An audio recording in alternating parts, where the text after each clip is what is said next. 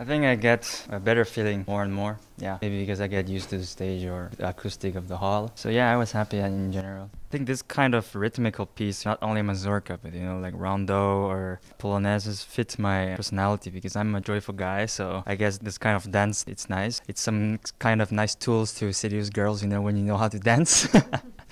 Besides reading, really dig into every detail of the score and read some letters of Chopin and books on Chopin, of course. It's not only for mazurkas, but generally for this competition, yeah. I think the whole repertoire is surrounded mainly for the sonata too and the variation. Especially variation is a very rarely played piece. I'm a big fan of Mozart opera, so it makes it even better. I also play the Liszt version of this Don Giovanni, so this theme has been my favorite one for a long time. So I was happy I had the chance to play it here. I think it creates a good balance with the variation because it's a very joyful piece in mazurka and variation. So in the middle, you need really something tragic and dramatic in order to, not make people think that I'm always happy guy. But, in art, there's a lot of emotions. So you have to be multi-talented or versatile in a way. As for today, I played in the evening, that's why I was happy because I'm a night person. I wake up at like 10 or 11 in the morning. Even after waking up at 10, 11, I still took a nap in the afternoon.